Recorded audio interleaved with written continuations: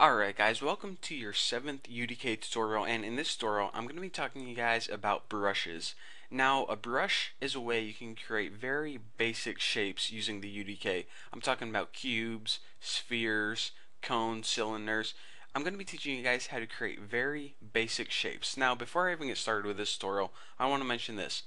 I'm not going to be going over the rest of the interface like I did with the viewport options, and the reason behind that is all of these options are pretty advanced options. We are nowhere near learning this stuff yet.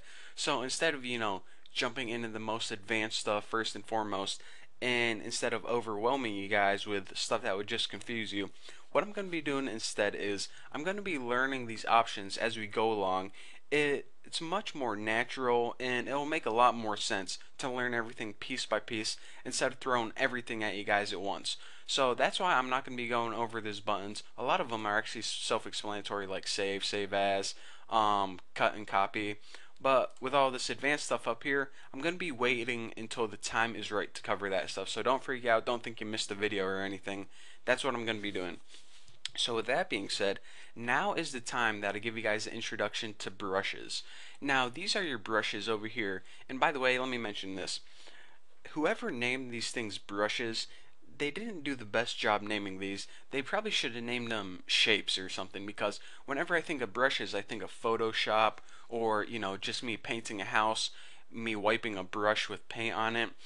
All these are basically shapes. So whenever I say brush, just think in your head, shape. So the core tutorial behind how you create a basic shape is this. You go ahead and you pick your shape right here, and then whenever you pick your shape, you're going to get a red wireframe. That's what these lines are called, a wireframe. It's basically an outline of your shape. So if you went ahead and you picked a staircase, it would be in the shape of a staircase. So let's go ahead and stick with cube right here, and now our red wireframe is going to be in the shape of a cube. So you basically pick your shape, and then you go ahead down here to CSG. Now CSG, the technical term for it is constructive solid geometry. Again, probably the same person named brushes, because it's not the best name you can give a user. It's basically mass, or a solid object. So let's go ahead down here and click CSG add, and whenever we click that, we're basically telling the UDK, add a solid object in the shape of this brush to our screen. So go ahead and click that, and as you can see, we now have a solid object, a cube. Pretty cool, huh? So that's the basics of how you create simple shapes. Go ahead and select your shape and click CSG add. Simple enough.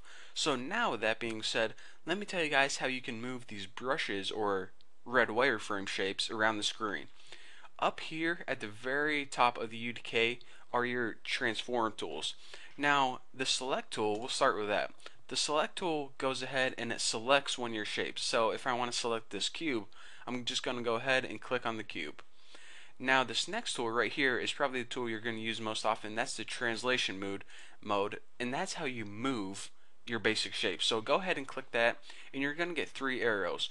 One moves them in the x-axis, one y, and one z.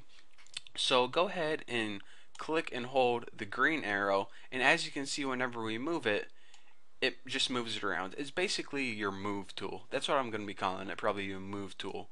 So go ahead and practice moving your box around, and there you go. Now this next one right here is rotation, and that does exactly like you think. I don't have to explain to you guys what rotation is. Pretty much takes your box and rotates it however you want it. Pretty cool, huh? And this next one right here is a scaling mode. Now you have 2 different scaling modes. This first one is the uniform scaling. If you go ahead and click and drag, then your cube is going to scale uniformly, and by that I mean every axis is going to scale at the same rate. Now if you want to only stretch it in one direction, then you need to use this right here, non-uniform scaling. Whenever you click that, you can pull it and it only stretches it or scales it in one direction.